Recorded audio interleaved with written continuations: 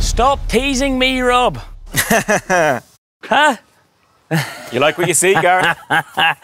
Now we're talking. Yeah. Now we're talking chopping. Absolutely, absolutely. Yeah. 50 years. 50 years. Here it is. This Here. is what it's about. You fooled me. You fooled me. Yeah. I told you. I wasn't just taking you here just to see this. But you like what you see? Obviously, I'm a harvester fanatic, as you know. So I know some of the things that's going on here because I have read. But the biggest thing about this is the new engine. That's right, yeah. So again, new engine. Talk to me. So this is our new 9.6. So we've got two new models with that new engine that you talk about, the 9.500, yes, 9.600. Yes. So 700 horsepower rated and 750 horsepower rated. Yeah. But these new engines, not only are that, we're also utilising our Harvest Motion Plus technology. And you're keeping the 800s. I like that. Harvest Motion Plus, so with that, we say the rated horsepower is 700 on a 9.500, 750 horsepower on a 9.600, but as you load the machine down, we're effectively increasing the horsepower and increasing the torque. So these machines have a boost, effectively. You say Harvest Motion Plus. Correct. Your 9 series currently all run Harvest Motion. That's right. Which is pulling from the lower engine RPM and using the torque. That's the... Yeah, so matching our cutter head speed accurately with our engine to get the most fuel efficient way of chop and crop. So this now has plus. Plus, yeah. So the plus which is a power boost. Correct. Yeah. So as we load the machines, we're giving them more power.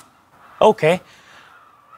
What's so special about it? Because after all, you were using a 19-litre engine, so what makes this 18-litre engine special? So again, completely new. It's a John Deere engine, so we make it ourselves. So very important to our customers, as you know. One big thing is we've changed a little bit what we do with after treatment. I've heard this, but I didn't believe it. There's a rumour that there's no AdBlue in this engine. Let's wait and see when we get round the other side, okay? Other bits and pieces, you know, we've made a few changes to the spout, the curvature of the spout. So you've changed the geometry of the chute. Why? What's the reason for that? You know, some of it is really to help with those really high sugar content grass conditions. Like we have? Yeah, absolutely. So where that material can gum up, you know, it's better getting that material through the machine. Likewise as well, I know this is fitted with our extension, but for what you're used to, the standard 8-row configuration is 20 centimetres longer. Or even, to be honest, grass pickups, because trailers are getting bigger, and if you can keep them a wee bit further away but keep going straight down in, means when you're swinging around corners, every little bit helps. Yeah, let's have a closer look at that engine that you want to see.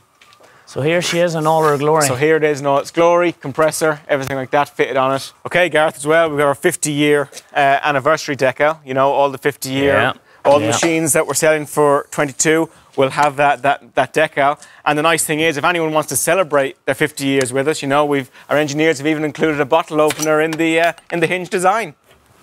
A bottle opener? A bottle opener, anyway. You really have thought of it all. It's for the big celebration, guys. Can we get back to the fact that I see no AdBlue? Lots of space. Yeah, absolutely. No, you're right. So with this new engine, there's no AdBlue. None whatsoever. That has to be a big thing for the UK and Irish market. For everyone, you know, worldwide. Just, you know, the extra complexity, keeping the fuel consumption down. You know, it's not only the fact that it's something else you have to add to the machine in terms of diesel and AdBlue, but also its complexity. There's more components. So again, from everyone's point of view, it's just simpler.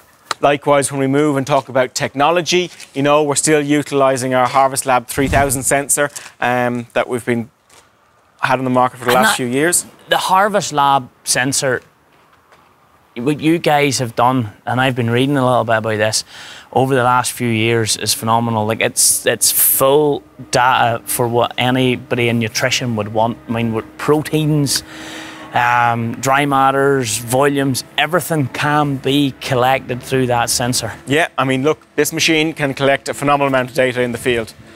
But let's have a quick look up around the front end. Like 50 years.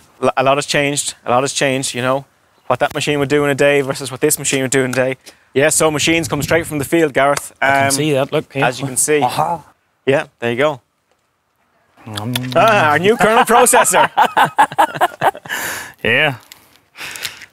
It's good. It's ready for cutting. Let's go. You know what that means? Come on. Get me in the harvester. Let's go.